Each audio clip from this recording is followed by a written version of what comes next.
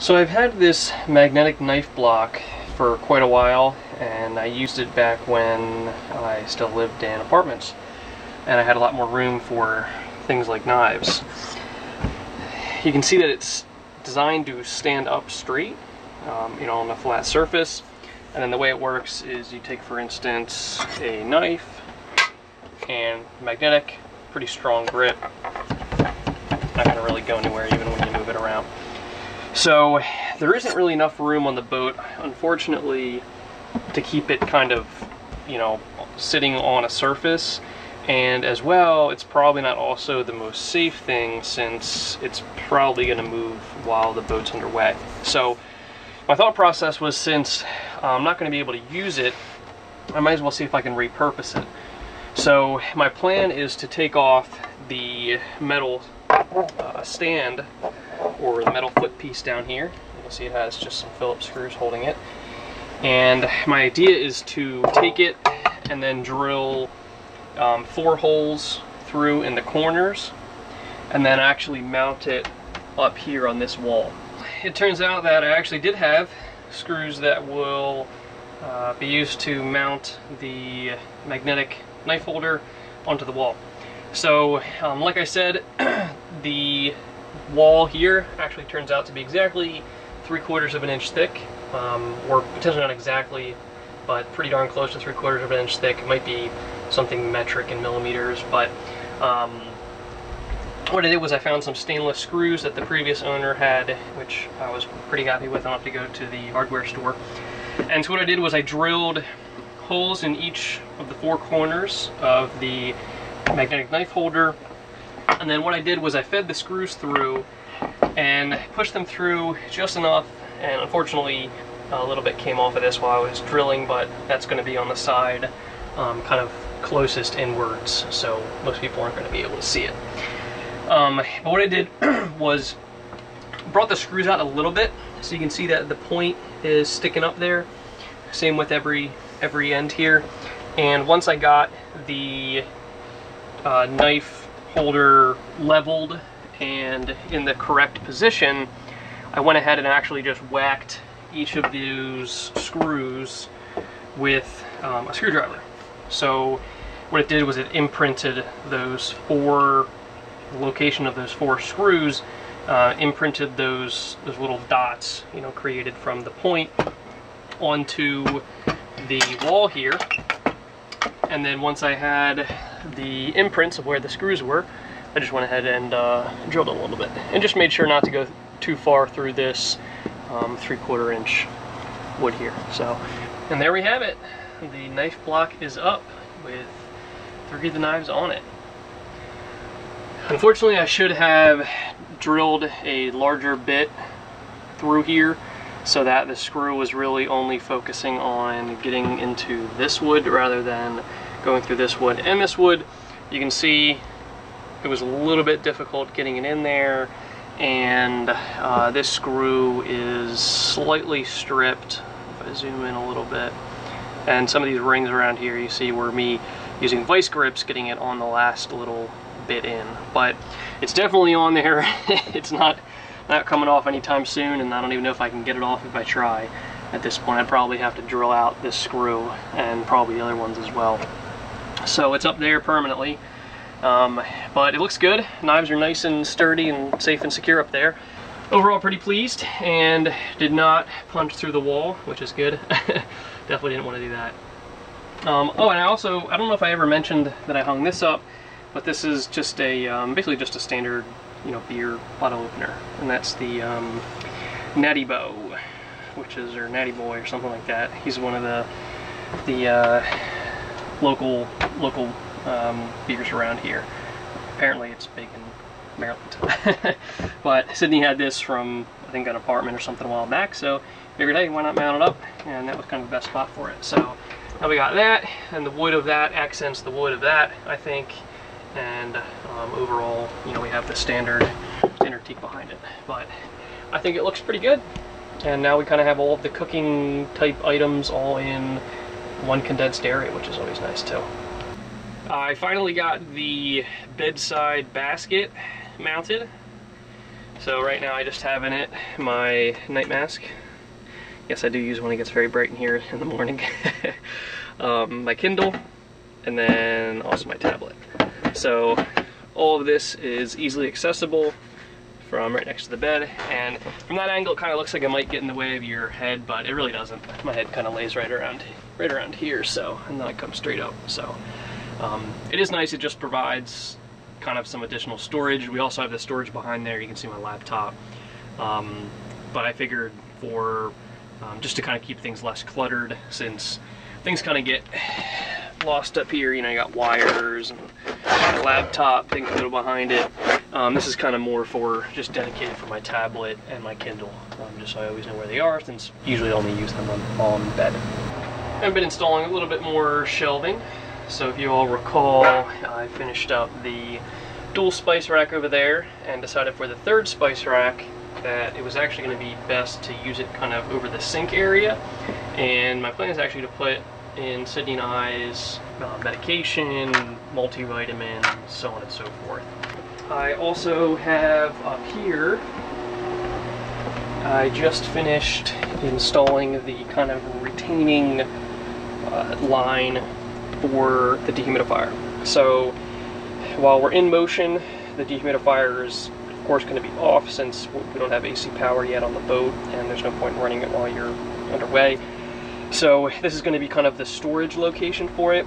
So what I did was I used some paracord here and a little eye hook, or kind of little eye hole here, and mounted that in the wood.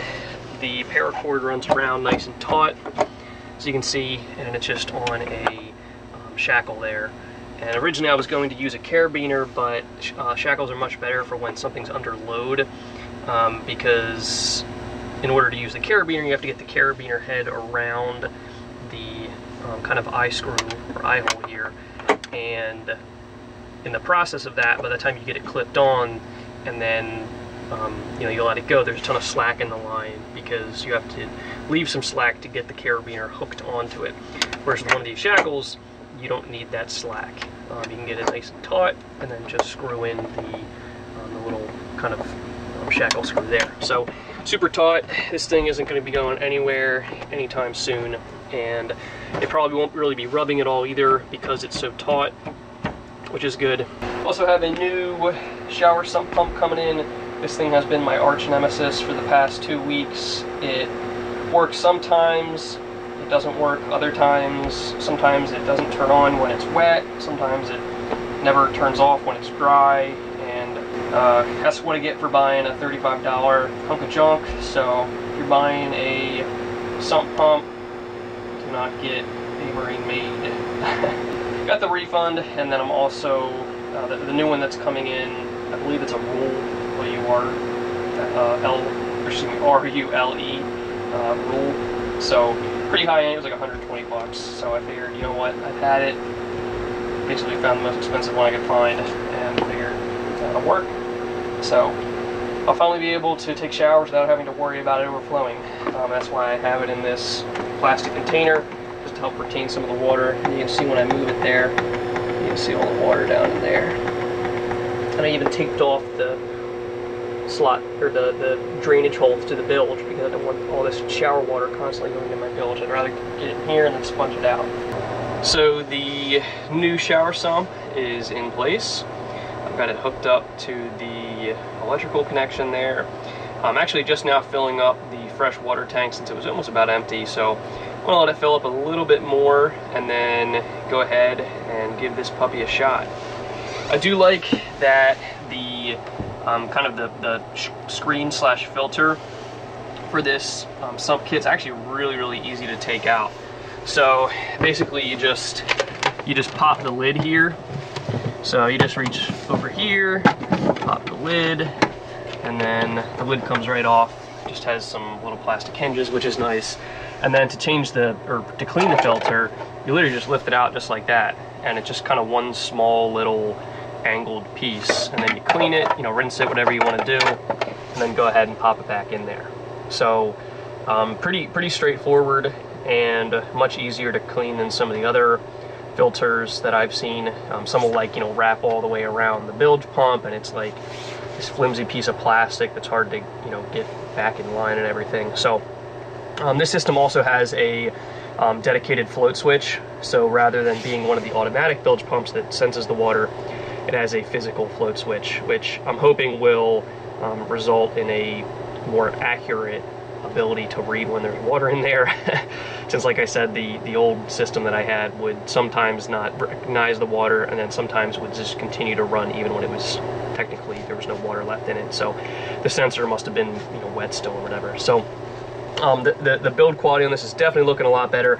It also came with a lot of extra attachments too, which I liked. The hoses I have this hooked up to are the smallest size that the sump pump kit kind of came with, and it also has 2 more additional connections. For instance, if you wanted to run more than, you know, 1 singular shower into this sump box, you could potentially run up to 3.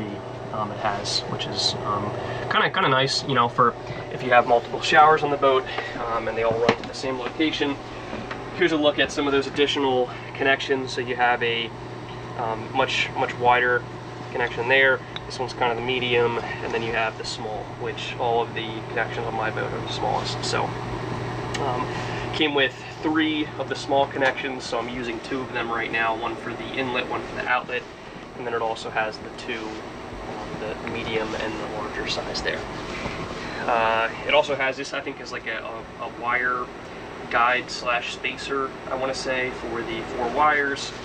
And then it also has this temporary kind of plug.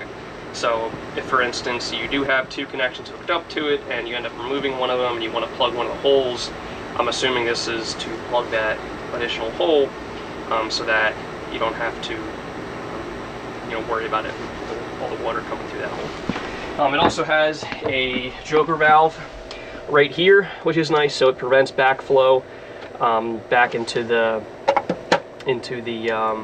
enclosure. So that's a nice addition as well. And it does not have a manual override. It only has the you know, just the two connections here. So you have your positive and negative, which runs through the float switch and then goes to the bilge pump. Bilge pump's rated for 800 gallons per hour, which is a little bit of a step up from the previous one, which was 750 gallons per hour, but that's definitely not the limiting factor. It's going to be more so the capability to recognize that the water's in there, and then also ensure that it gets a good solid strong flow out. So, well, I just went ahead and tested it, and as you can see, there's quite a bit of water on the ground, which means I ran into some problems. So unfortunately, it was doing the same thing as the previous pump, where it would run but not expel any water. So I started troubleshooting that, and that's technically the term for it is called air locking. So what happens is the water level goes so low that the pump starts to take in air, but it's not designed to pump air. So what happens is you end up with air in either the pump or the line, and even as the water, you know, continues to fill, it can't get that air out, so then it starts overflowing. So with the previous sump pump, which didn't have a float switch, that was really the fault of the pump because the sensor wasn't turning off correctly. In this instance, it's actually kind of a combination of a fault of the way that the enclosure is designed, which in kind of reality results in the float switch being too low. So you either have a float switch that is too low, or you have a pump that's mounted too high. So in this case, I think the pump's completely flush with the bottom of the enclosure, so in reality this float switch should be raised up maybe about 1/4 of an inch or 1/2 an inch. So what I did was, if you look kind of down there in the corner, I actually stuck a roll of electrical tape, which seems to be kind of the perfect height, such that you can see it is angled slightly. So if you look at it, it's kind of angled such that this end is a little bit higher than that end. So what that means is that the water's going to pool in this general area near the pump, and it also means that there's going to be less water near the float switch. So it's kind of the same thing as raising the float switch, because now as the water fills up, the water, since it pools down here, never reaches a level that airlocks the pump.